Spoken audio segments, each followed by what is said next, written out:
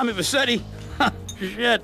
Didn't think they'd ever let him out. He kept his head down, helps people forget. People will remember soon enough. When they see him walking down the streets of their neighborhoods, it will be bad for business. Well, what are we gonna do, Sonny? We treat him like an old friend and keep him busy out of town, okay? We've been talking about expanding down south, right? Vice City is 24-karat gold these days. The Colombians, the Mexicans, hell, even those Cuban refugees are cutting themselves a piece of some nice action. But it's all drugs, Sonny. None of the families will touch that shit. Times have changed.